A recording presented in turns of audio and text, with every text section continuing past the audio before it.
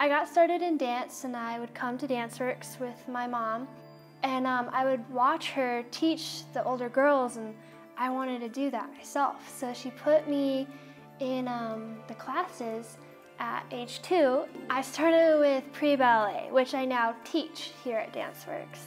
From there I went into ballet tap and ballet, and then now I'm in advanced ballet. My grandmother, Catherine, who owns Danceworks, and then my mom, Crystal, she's a teacher, my aunt, Rachel, and my aunt April are teachers. I'm a teacher here at Danceworks. So it's all just a big family thing. What I want to do is get a business marketing degree and then be a teacher here at Danceworks and help market or promote Danceworks.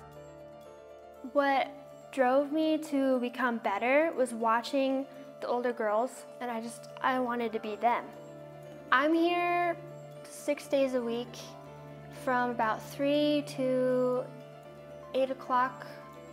It really takes a passion to be here, to spend all your time here at the studio. But we become a family. It's my life. Western Bounty is made possible through a grant from the Grand Junction Commission on Arts and Culture.